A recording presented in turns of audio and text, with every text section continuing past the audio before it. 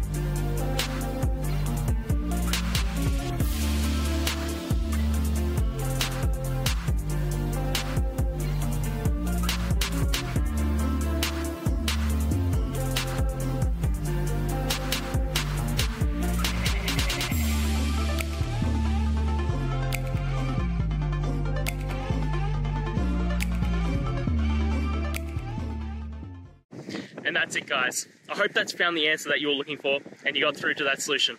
If you did, please hit the subscribe button. I'd really appreciate it. And until the next time you have a technical issue, I'll see ya. Have a good one.